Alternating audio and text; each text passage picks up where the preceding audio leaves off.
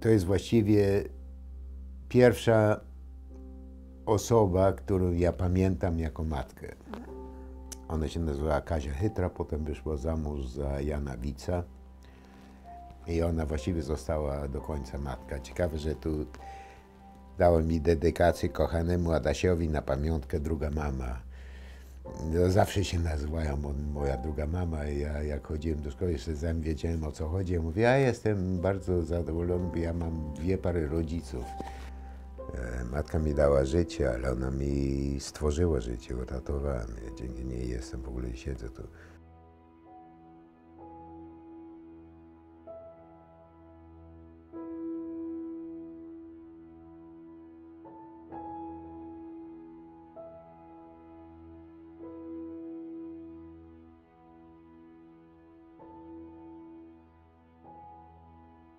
Matka wyjechała najpierw na tournée do Rosji w 1940 roku.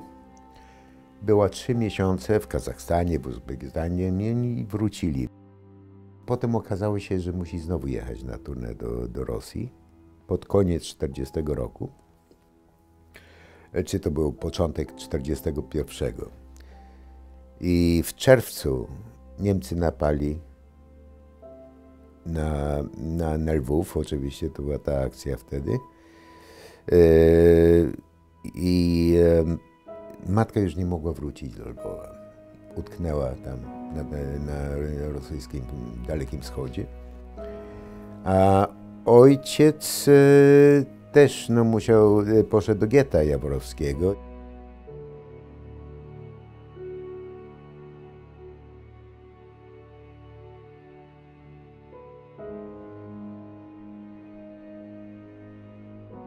To był 1942 rok, bo to był czerwiec 1942, jak była ta likwidacja. Od 6 czerwca byłem u niej w domu. Napisała kartkę, w której pisze, zawiadamy do ciotki, zawiadamy, że dziecko jest u nas zdrowe i całe. Loki ma ludzi, miało wielkie powodzenie w podróży wśród Niemców, Słowaków i Węgrów, którzy go kamili przez całą podróż cukierkami. To było raczej takie zabawne tragikomedia w pewnym sensie. W dniu, kiedy ta kartka została napisana, oni już byli zlikwidowani, bo 6 był ten ostatni, prawda, ostatni transport do getta i w tym samym dniu, bo tam w Bełżcu to natychmiast prosto do pieca szli.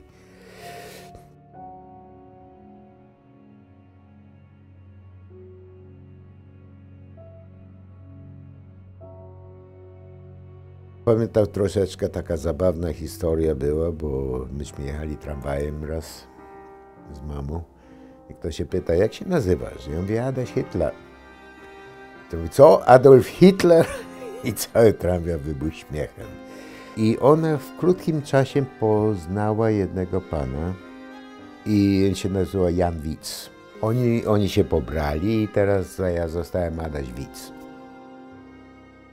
Pamiętam, myśmy mieli, ja chyba byłem dla niego surogatem jego straconego syna, bo on strasznie mnie kochał, no i on był dla mnie bożyszczem.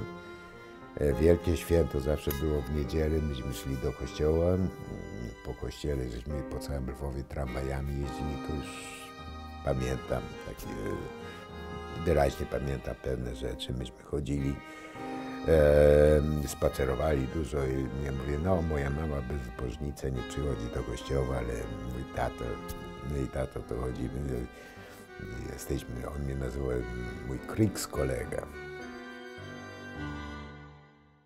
No i jak matka się zjawiła, to była ciocia, a potem jak ojciec wrócił z obozu, to no, on był strasznie wybuchowy. Nie, mówi, ja jestem twoim tatą, nie żadnym wujkiem.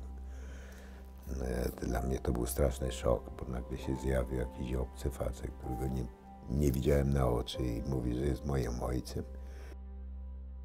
No ale potem jakoś zacząłem się przyzwyczajać z tym, że zawsze był kompleks, bo tam byłem bardzo szczęśliwy u tych ludzi, ale to byli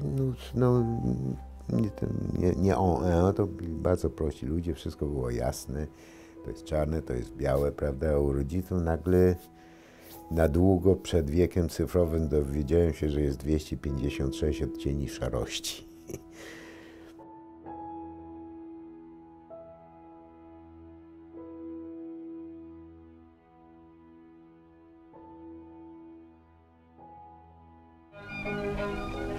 Niedawno w Katowicach Adaś wystąpił na koncercie, którym dyrygował jego nauczyciel profesor Szafranek.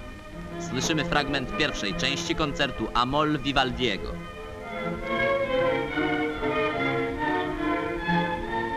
I w 1938 roku, to było 21 marca, ja zagrałem pierwszy mój koncert w Filharmonii Katowickiej i kronika filmowa to nagrała. Publiczność nagrodziła młodziutkiego artystę oklaskami. Fachowcy uważają, że Adaś ma przed sobą drogę do kariery wirtuoza. Człowiek jest tym, gdzie się urodził, jaki ma język rodzinny,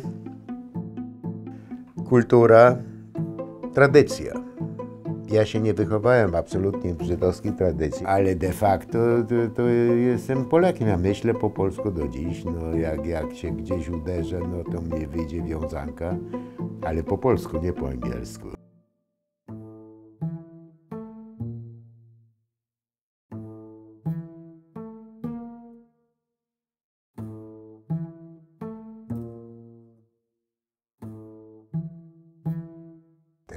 Człowiek, za którego ona wyszła za mąż, to jest wyjątkowy bohater, bo żenić się z kobietą, która przechowuje żydowskiego chłopaka w czasie okupacji, gdzie miał dwie dorosłe córki, jakby byli żłabni, to cała rodzina mogła pójść, a w najlepszym wypadku Oświęcim.